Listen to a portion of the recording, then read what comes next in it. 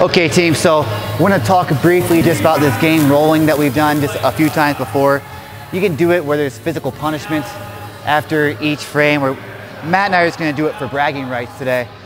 We got 5 frames lined up here off to the side.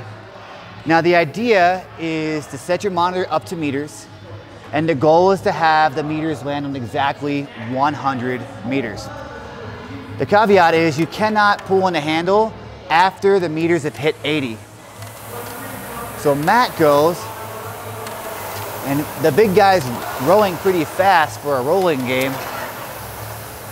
It's not for time, but he's doing a 128. He cannot pull after 80, he lets go.